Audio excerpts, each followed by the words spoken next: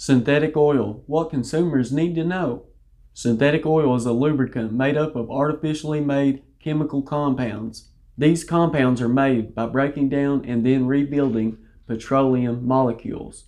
Under a microscope, a drop of synthetic oil shows millions of molecules, all nearly the same size and structure. Conversely, mineral or conventional oil is made using refined crude oil. A drop of conventional oil under a microscope shows millions of molecules, all with different shapes, sizes, and structures.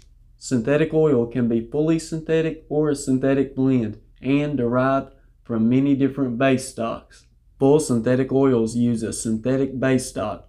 They're uniquely designed molecule by molecule without using petroleum. And what does all this mean for you? Always follow the manufacturer's recommendations. Use whatever they call for in the owner's manual.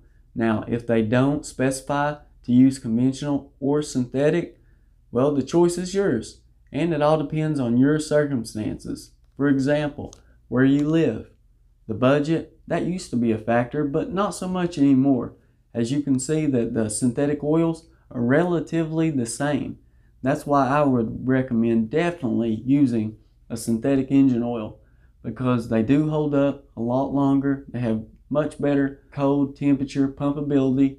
Not to mention, guys, they don't break down quite as bad as these conventional motor oils. Now, you do want to follow the manufacturer's recommendations. As I said, that doesn't mean that if the engine oil says 30,000 miles on it or 25,000 that you want to go with that, because you could void your warranty not following their suggestions in the owner's manual for maintenance.